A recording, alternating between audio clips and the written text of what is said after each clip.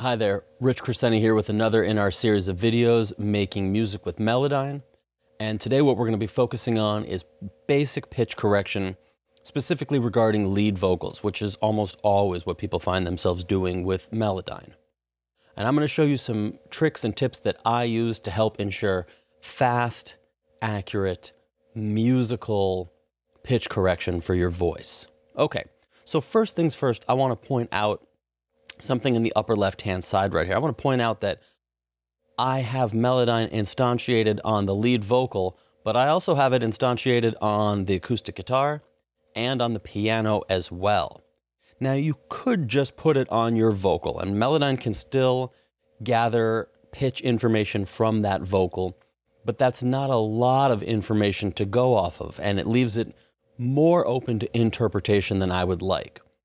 So although I'm not going to do anything to the guitar or the piano, I will often put Melodyne on there as well, as now we have a much more complete picture of this song.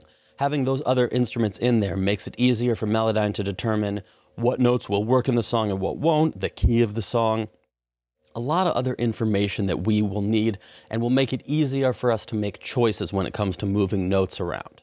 Okay. So today we're going to be working with this song by Eric Myers and the Rev called Whiskey Rebellion. Let's give it a listen. From walking in the sun, drinking and picking what we call fun, that's right. We do it every night. Okay, great. It's a super fun song. I like working on this tune. It's a good vocal performance that has a lot of energy that I like, but as you can see from listening to this and looking, there are some areas that need some pitch correction on there to give it the kind of professional treatment that it needs and that it deserves. So when it comes to pitch correction, I generally find myself in one of two scenarios. Scenario number one is where I've just recorded the vocals and now I need to immediately record some background vocals to go along with it. And in this case, this would be tough for our background vocalist because this vocal is not always on pitch where it needs to be.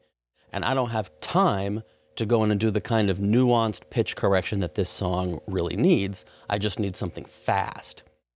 So this is where our pitch macro becomes very, very useful. I'm going to go ahead and select all of these notes right here and come up to this button, which is our pitch macro. And when I open this up, I want to point out that what this has, it has two sliders, pitch center, which is just based on the absolute pitch of the note, and then pitch drift. Now, for those of you that don't know, drift is the slow sliding up into or out of a note.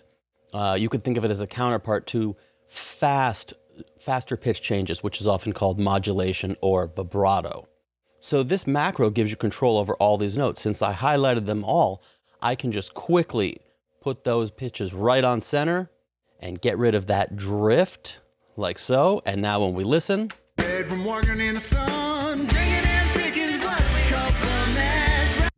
all right, we heard a little note there that we didn't necessarily like. Let me check it. Fun, that's That one I wanted to have that a little bit up from where it should be right there. Put it there. Let's give this a listen. From walking in the sun, drinking and picking what we call fun, that's right. This gives our vocalist a much more accurate, quick way to lay down some vocals on top of this, and they have a good reference point to start to. If something went to the wrong note, you could correct it. If you needed to correct a bunch of notes, you could easily just highlight a bunch of notes like that and move them where they needed to go. But this is a very fast way to work. When you're done, you can simply go in and turn that off, and all the notes will go back to where they were before. And you can do some surgery if you need to, although oftentimes when it comes to general pitch correction, I find that this pitch center will do a lot of the heavy lifting for me, and I can kind of get that to the point where everything still sounds good without being too on, and then I can go in and change individual notes as they need to. Okay. Scenario number two is when I want to go in and do some of that fine tuning that I was talking about earlier. Maybe I've got a note like this one right here. This is the word sun. Give this a listen. From walking in the sun, drinking. You can hear that he swings up into that note right there, right? Then he goes a little sharp, then a little flat, then a little sharp, but he finds it right there.